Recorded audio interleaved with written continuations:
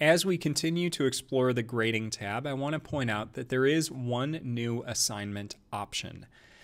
As I go back up to create an assignment, I'm of course prompted to save any changes that I've made. As we've been saying, click save still. It is web-based, but you do have to click save. But now I want to give a new example of an assignment called health form.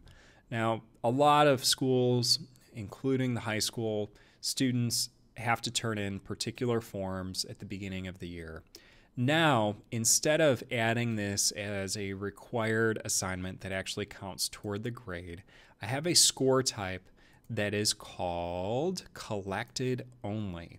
Notice how all of my grading options, points, values, weightings, extra credit, things like that, all disappear when I select collected only. Now, this particular health form we sent home with students, so I'm counting it as homework, and it was due back in April. So this health form, when I save and close this assignment and I go to enter the grade, is now going to get rid of any numerical value. This will still be published to the PowerTeacher portal, to the PowerSchool portal for parents and students as well. And what it's going to allow me to do is keep track of the students who have turned in forms and the students who have not. Now, I wanted to demonstrate the fill option here. We talked about it before.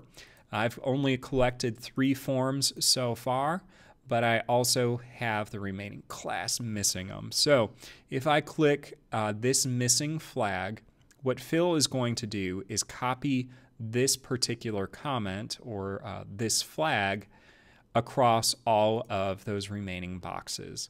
Now, can I go back and remove that flag once Sanfra turns in hers?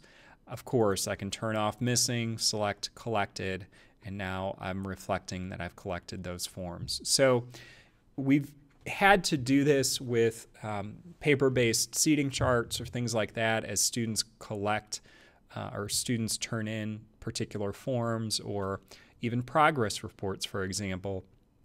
Now teachers can keep track of those things without them actually counting towards students' grades.